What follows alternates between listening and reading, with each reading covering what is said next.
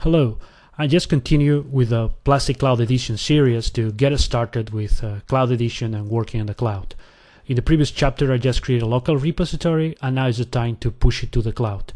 If you look at the GUI, there are a couple of menu items that are highlighted. One of them is the cloud, and here you just see a list of the repositories you have on your organization. If you remember from the previous steps, we just created a local Quake repository and a cloud one, so that's what I'm seeing there. Sync to Cloud is basically able to push several branches together from your local repo to the cloud, or just pull changes from the cloud to your repo. In this case, when you expand it, it just looks for the changes, and then you have just one single change set that you can push to cloud.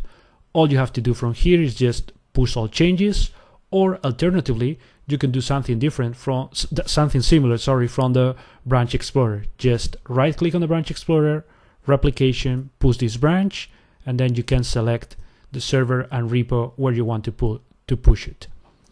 At this point I'll use sync replication because it's what Plastic pre-configures when you create the repo, and here we go. I'll just push all changes and I'll start the replica.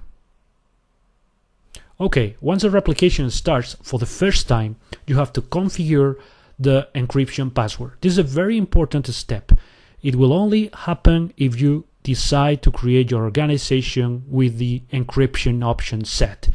It means all the data will be encrypted on your machines or your colleagues' machines, and they'll send encrypted to the cloud. So all the data on Plastic Cloud will be completely encrypted. No one will have access except if they have this password. It's very important to highlight, to stress that this is not your user password. This is a company-wide, a team-wide password that you share to encrypt all your data.